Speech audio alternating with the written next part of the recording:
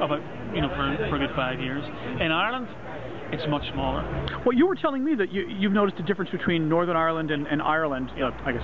Yeah. I was going to say the mainland, but that doesn't quite work. But Ireland, which is south, in terms of the development of the blogosphere, it's actually been more developed. You've noticed in Northern Ireland, or what? Yeah. No, I think so. Why is that? I mean, because here's the great thing that America and Britain have. Is you have polarization. Polarization gives people a motive to get into the battle. Right. Because there are clear dividing lines between Republicans and Democrats. Right. Or Labour Party and Conservative Party in Britain. In the Republic, there are no clear ideological lines. Right. I could rehearse the names. I mean, Fianna Fáil. Seriously, what do you mean? People just generally support one party and that's it? Yeah. Really? And each party's platform is a populist platform and deeply pragmatic, post-ideological. So there are no clean policy lines that would divide one party from another party. Right. It's tradition. That's okay. And the tradition arises but it's from not the as of the island. But it is not as polarized. You mean you're saying is another? Well, okay. Northern Ireland is obviously very polarized just because of the conflict, but. No, the political conflict has no ideological content, that's what I mean. So you don't have the means of polarizing them. Oh, I see, I'm sorry, okay. Now, the financial crisis is polarizing people, but it's mostly about disaffection. Okay. With, you know, it is a version of kick the bums out. Huh, okay. But since you started in 2002, though, our blogosphere is bigger, but we're a much larger country. Your starting in 2002 is interesting to me since really we started in 2000, I would argue. I'm sure maybe there were some blogs before. I mean, I even wrote some things in 1998 that now would be considered a blog, but back then you didn't call it that. But Andrew Sullivan's is really the first big blog that I can think of, like I said, which is 2000. Yeah. So if you were 2002, that's pretty damn early. I've always been curious sort of to whether you know, England, Ireland, that whole area, whether you guys are really that much behind us in terms of blogging. I know on the continent they are behind us. They're catching up fast, but they're still behind us in terms of the blogging phenomenon, whereas England or UK I was never quite too sure. No, I think, well... Even though it's smaller, but that's obvious. It has caught up. I mean, the last general election in the UK was in May 2005. Right. And it was it wasn't even collegial. There was barely a conversation going on between bloggers. Now it's massive, and you've seen big, wealthy businessmen actually invest in political websites like Conservative Home. Right. And you've seen the Labour Party starting to kind of move in with things like Labour List and, you know. Is the media getting into blogging in the UK? Yeah, big time. Or Ireland, either place. No, I mean, but I did 2 years working with the Daily Telegraph trying to get their blogging efforts. Oh, okay, okay. So like here then. Yeah, right. So they're trying to get there. Their big problem is actually individuals work faster and smarter than institutions do. So they're still not really where it's at. Some of them, and some journalists get it, some journalists don't. Well, similar to here, of course. Yeah. Now, you know, to get off the blogging for a second, I had asked you, which I was afraid it was a dumb question, but it was interesting because apparently by your answer it wasn't as dumb as I thought. I was asking if you, as Northern Irish of Irish ethnicity, if we call it that, or Irish blood, if you felt Irish, Northern Irish, British, or what somebody like you actually feels, and whether that was a dumb question or not. Well, I mean, it goes back to what we were talking about earlier on, Catholic, Protestant. The religion is not a cause of the conflict, but it is a significant and residual marker in people's cultural identity. Right. I'm Catholic, and a writer called Ruth Dudley Edwards once put it very, very succinctly and very perfectly. It is like Southern Europe and Northern Europe living cheek to jowl, one village beside the next village. Right. So the culture mores are different, the outlook is different. And you were even telling me people even practice different sports based on their religion? Yeah, absolutely, yeah. But, and it's not just part of the country, literally you could be living in the same city, and if you're Catholic you practice some sports, if you're Protestant you practice different. It's just the way you're brought up. I mean, I'm Catholic, grew up in a Protestant town. No, there was never any chance of me playing cricket. Now, there are Catholics in Hollywood who do play cricket, and some of them even went on, but that generally was their father's obsession, and they followed. They call it something to do with the family. But generally, Catholics don't play cricket. They don't play rugby in the north. In the south, of course, they do. But the south doesn't have the same cultural complications. Right.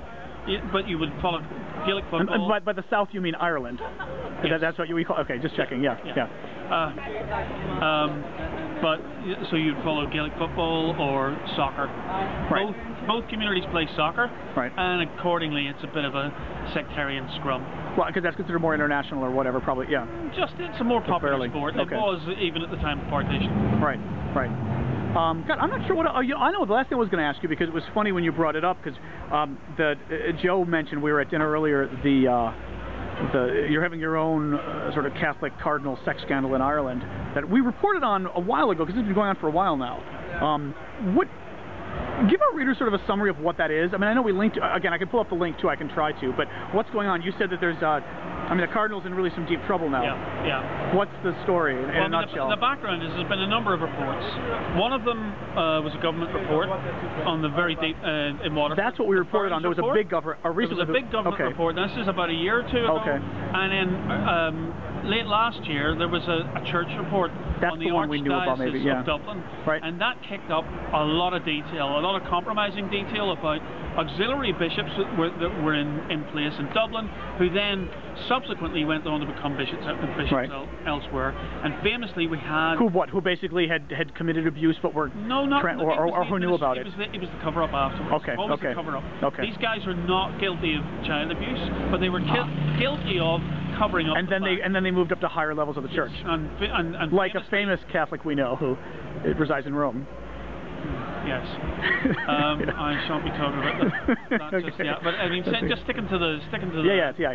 The Bishop of Limerick fought against resignation, and in the end had to.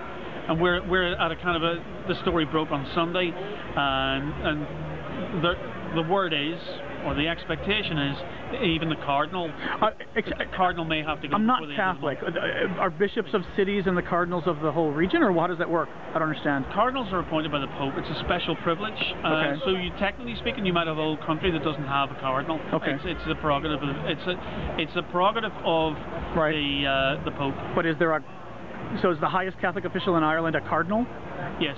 Okay, and then bishops you have for different regions or cities or something. Yeah, and they're part of the administration thing, but the cardinals are significant because they form the electoral college that elects. So your cardinal is in serious trouble. He's in very serious trouble. Because he had overseen a number of these investigations or whatever and covered them up. And he ended up negotiating. I can't just recall what the word is. Right. An agreement with the victim that the victim would not pursue it any further, either through church law or through secular law. Which, I mean, it's amazing to me because he's morally compromised. He's now trying to make the argument, or people are making the argument on his behalf, that he was legally covered by it, but morally a church leader arguing the letter of the law, exactly. Well, what was interesting to me is, at least with the American scandals over the last decade or however long it's been, there's always been talk from the church in Rome about how, well, it's an American scandal, and they always it frankly, it reminds me of Africa talking about homosexuality and the same thing. They talk about that it's a Western disease, a Western problem, that doesn't exist in Africa. It sounded kind of a similar thing, that this pedophile scandal was somehow some American thing, and now clearly in Ireland it's become a big deal. I know in Germany too, another blogger on our gay site's written a lot about it too. And but here's the thing: there's only been one of these investigations in one archdiocese. You mean the church's own investigation? Yes. Why was it trustworthy? There's nothing happening in the north. Why was the church do such a good investigation? I would have worried that the church would have done a bad investigation of itself. Because the current Archbishop of Dublin is determined to get to the bottom of it and clean things out. And, fair play to him. Right. Okay. But there's a reluctance in other dioceses and archdioceses to get into this. And what this tells us is, in the Diocese of Kilmore, where the current cardinal was a junior church official at the time, there are clearly problems. Right. And there is no appetite amongst other bishops to really get down and clean this out. Right. Personally, if the church has got to have a future, it really has to face its own demons. Let me go back real quick, and then we'll probably cut this off. I'll divide this in two if I have to on YouTube. Just because I don't want to stick with just sort of Irish politics for the Americans. But what's your? I know my readers always ask me this when I go abroad, that I should ask these questions. What's your impression of President Obama? And has it changed at all that you've been here and talked to a lot of people? Although people may be careful what they say to you guys because you're a collection of journalists, so I don't know. But well, let me go back to the campaign. I was not one of those people during the campaign who was directly affected by his charisma. I'm not pretending that I'm clever. It's kind of a default position I take on virtually anything about that, and charisma is one thing.